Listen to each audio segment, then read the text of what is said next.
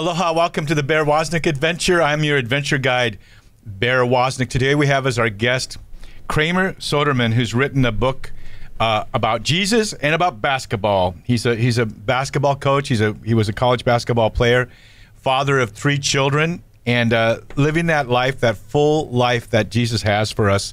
We're going to talk about what basketball has to do with Jesus. We'll be right back with more of the Bear Woznick Adventure. Welcome to the Bear Woznick Adventure. Kickstart that engine and roll thunder with the pack. Explore the grittiness of manly spirituality. Gain traction in the virtues. Soup up your spiritual engine by turning adversity into adventure. Now here's Bear Woznick. Let's ride. When you're raised in the church, sometimes you're just kind of hardened to it all. You don't really, you can't see past it. And so then what happened?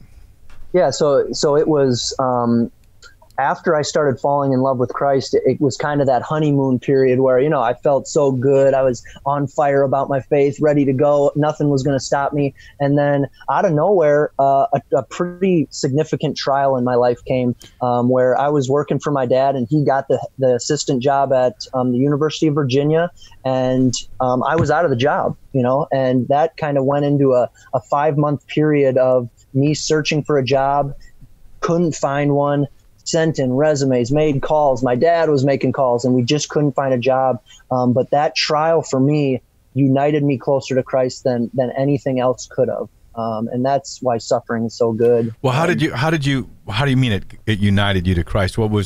How did that?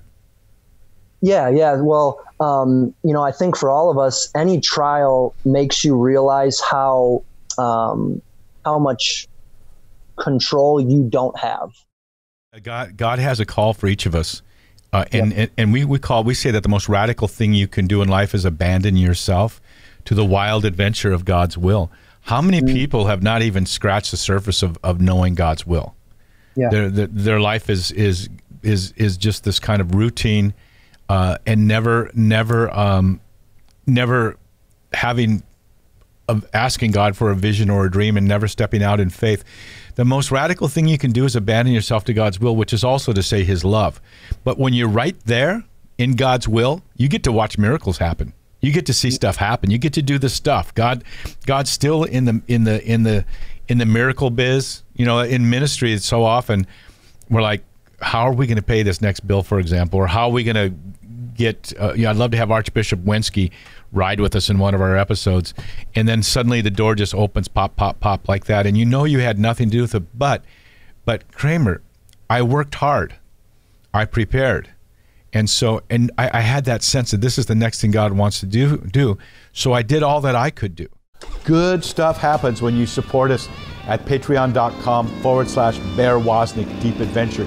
You get instant access to every radio show, Bear Woznick Adventure, and our TV episodes, Long Ride Home, the instant we produce them, months before they even air. Plus, we give you all kinds of free stuff, coffee cups, t-shirts, and other things like that. Go to patreon.com/Bear Woznick Deep Adventure and become our patron. If you're watching on YouTube, don't forget to press the subscribe button and ring that bell.